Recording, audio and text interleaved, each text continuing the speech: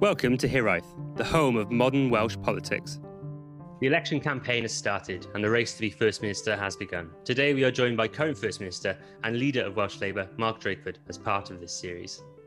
Thank you for being with us today, Mark. First question I'd like to ask you is, do you like being the front man of a national campaign?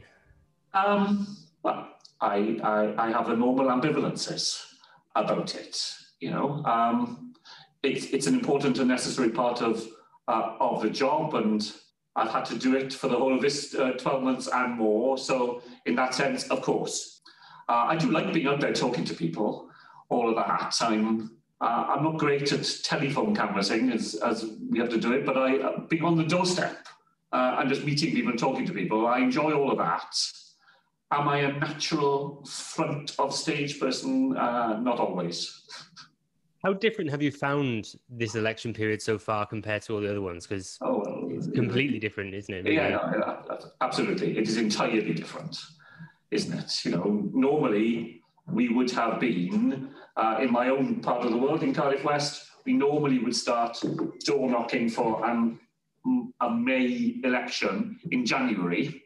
We'd take some time at weekends and we'd go to different parts of the constituency and just have a couple of hours out doing it. And none of that has been possible at all. Even leafleting, we've not been able to do. So we've relied, as everybody else has, on all the other things you can do, the social media stuff, the material you can get out through people's doors. I mean, I am very lucky in that sense that because of the nature of the pandemic and the interest there has been in people in what the Welsh Government is doing and the decisions we have to make, I don't suppose there will be very many people in Cardiff West who don't know who their Senedd member is.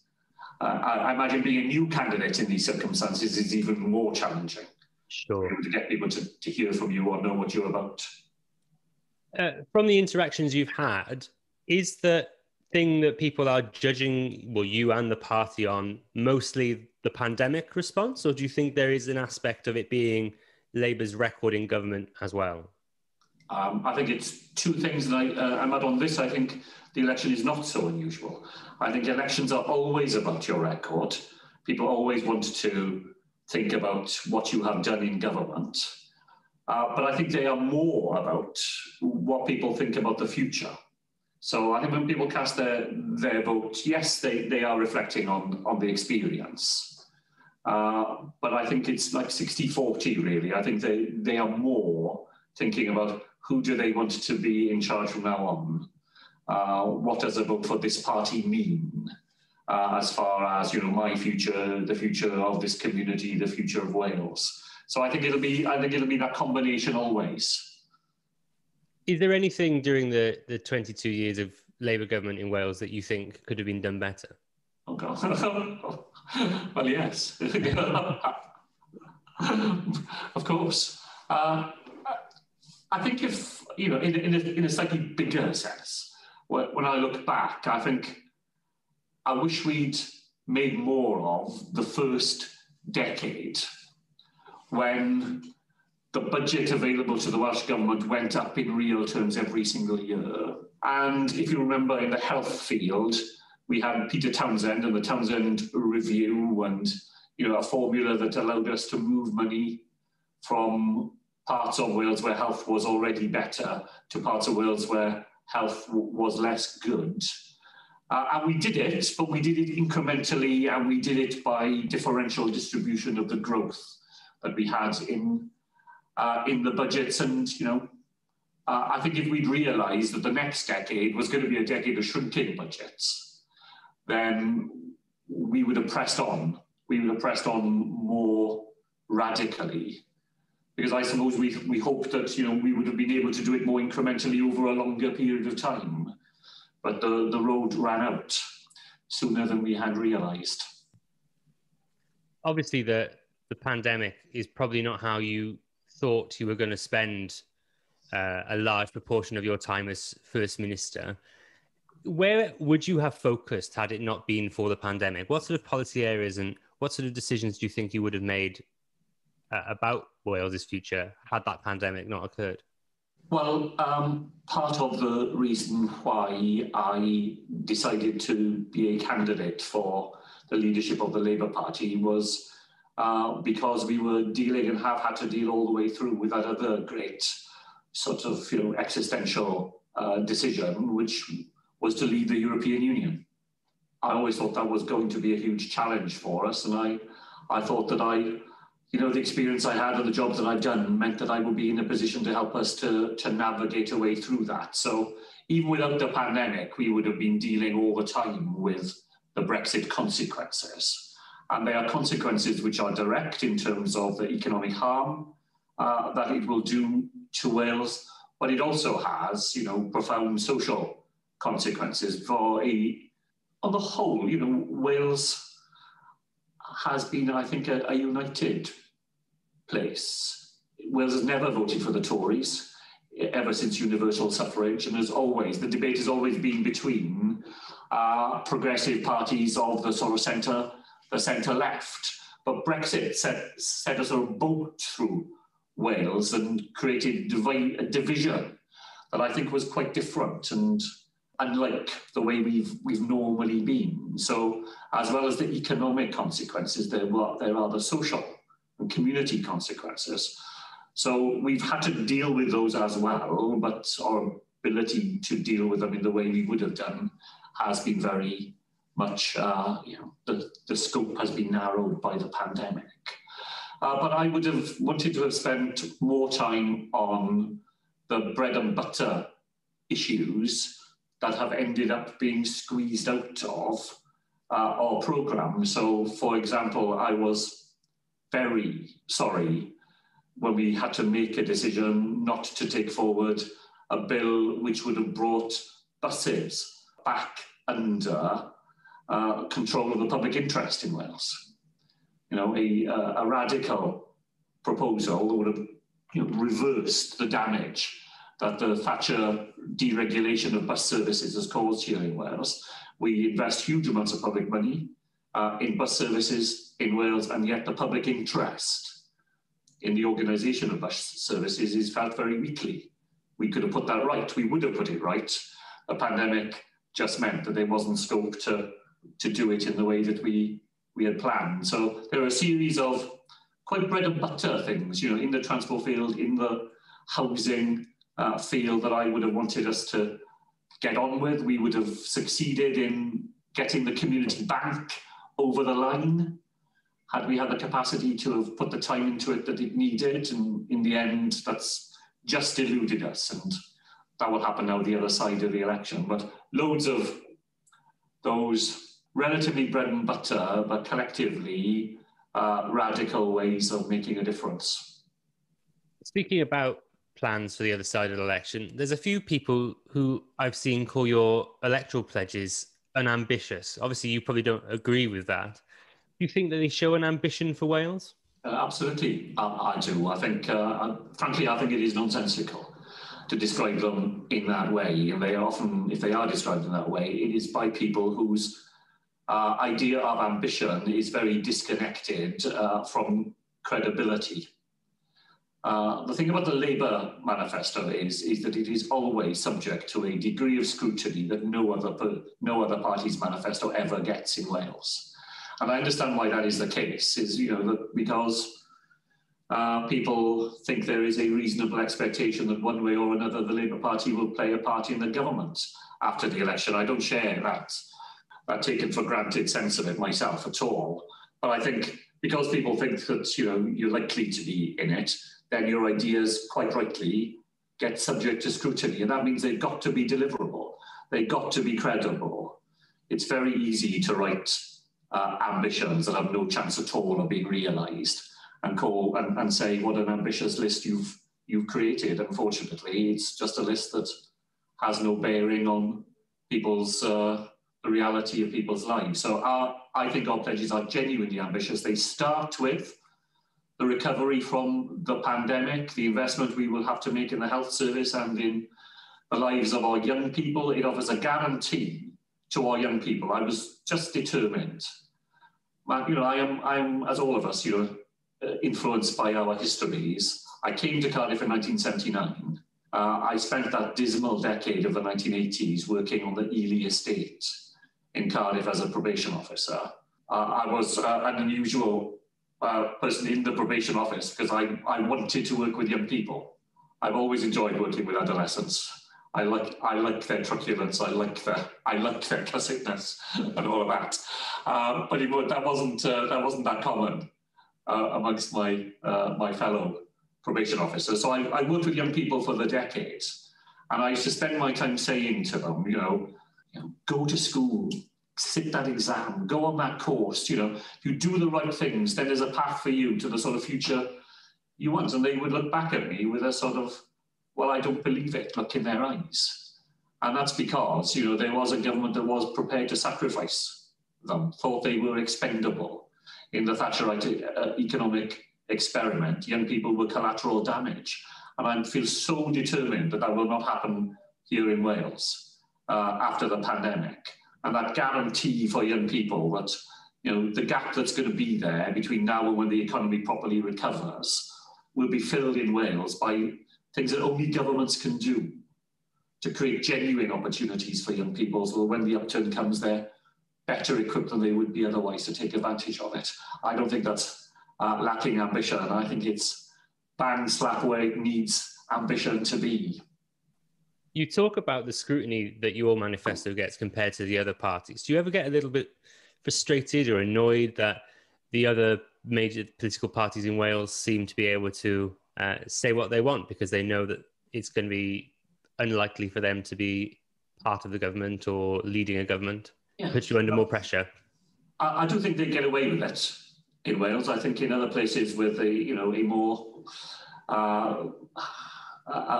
more vibrant media, then those ideas will be subject to scrutiny in the way that they don't get in Wales. That's part of the lack of depth in our media landscape in Wales. I think in Scotland, the level of Scottish Indigenous media they have means that all parties get scrutinised.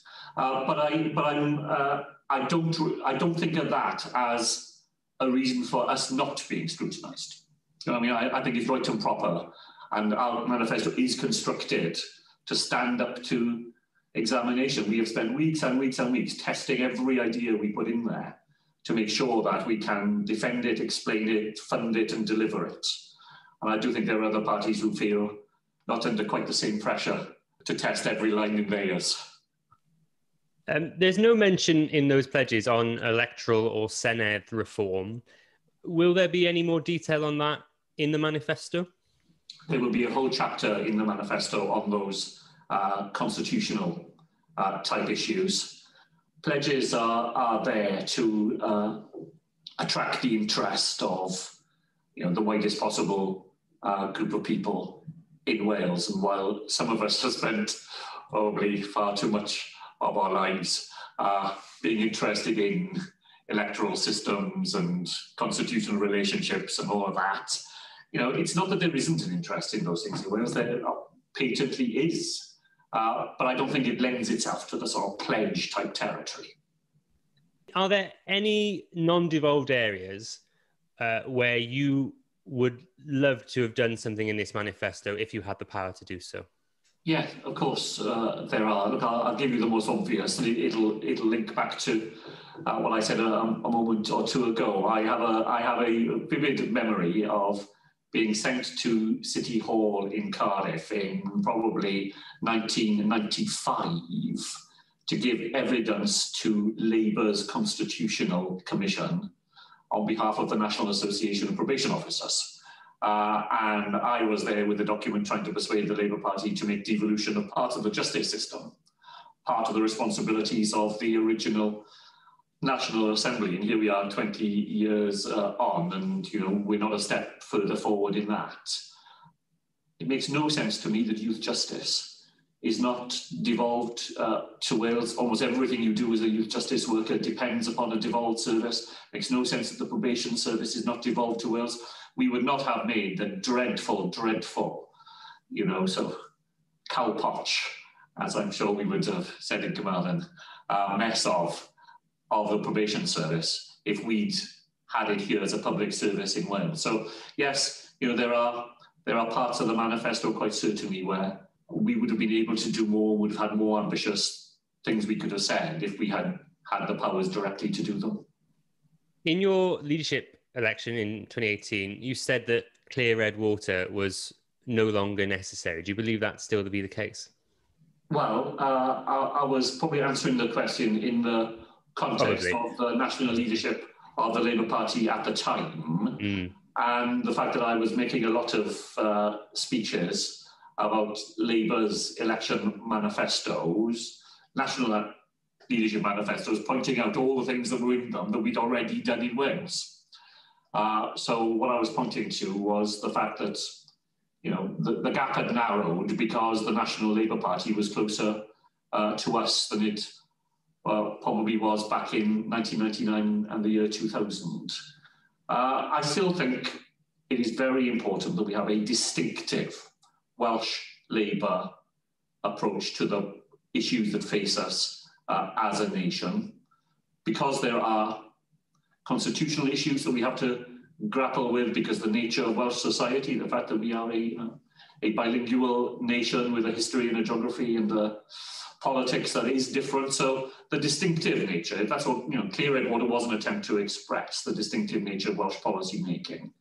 And I still think that is very important. I still think that it is demonstrably there to be done. And, you know, at various points over the last 12 months, as well as having difference of approaches with the UK government, we've occasionally, not often, but occasionally, we've had a difference of view to the UK Labour Party as well. And that always gets me into trouble, in the sense I'm always having to, you know, answer questions and defend it. But on the whole, I think that is healthy. Are you at all concerned about people in the Labour Party who are pushing for Welsh independence? There's polls showing it as over 50%. Does that at all concern you at all? I think that is a reflection of the last 12 months and the extent to which the Welsh Government has been able to use the independent powers that are already available to us, and to use those powers in an independent way. You know, we've made difficult decisions, but where we've been convinced that they are the right decisions, even when nobody else is making them, even when, you know, Scotland, England and Northern Ireland are doing something different, if we felt it's right for Wales, we've done it. And I think that has, you know, created an appetite amongst people to be able to go on doing things in that way. You know, I'm a Devo Max person. I believe in strong and entrenched devolution. I think that the way to secure the future of the United Kingdom is to regard, you know, it as 4 countries choosing to pool our sovereignty for particular purposes. All of that is, you know, a very different model to the one we have today, but it stops short. And I think, you know, for very, very good reasons, it stops short of thinking that Wales will be better off if we soared ourselves, you know, down Offa's Dyke and floated off into the Irish Sea. I think the minute you have conversations with people, you begin to ask them quite simple questions, like, just explain to me what currency we will be using in Wales once we are independent in the way you say we should be. What will I be getting my, you know, what will my wages arrive in? What will I be buying baked beans with? It's funny how quickly, you know, even a simple question as that causes people who offer you the slogan find it difficult to offer you what lies behind it. Although it's, I'm guessing, certainly not your desired outcome, the recent polls have sort of shown that maybe a coalition would be necessary to form the next Welsh government. Do you think there's sufficient common ground between you and other progressive parties in Wales to form the basis of a coalition agreement?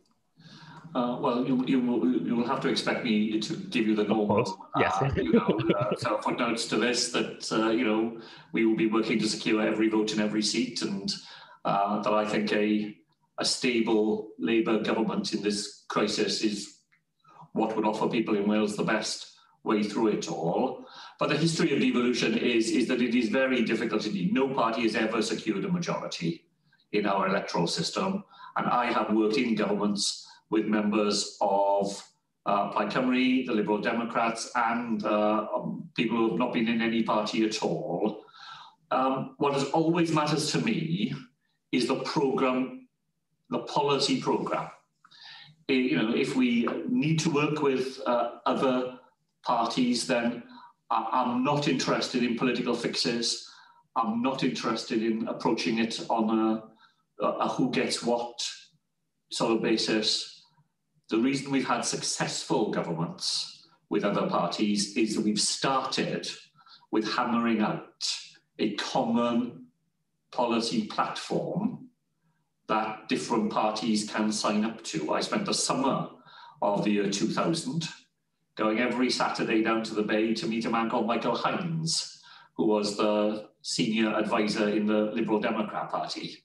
And entirely the two of us, we worked our way through policy positions, which we were in the end, in the autumn, able to present to the First Minister and to Mike German as leader of the Liberal Democrats as, not the done deal in any way. There were lots of issues still to sort out, but the solid basis for a policy programme that both parties could sign up to. And the negotiations that led to the One Wales government with Plaid Cymru were done in exactly that way. If we need to talk to other people, that's where I will want us to start. If we can't reach a policy agreement, there's no point in worrying about the political underpinning for it.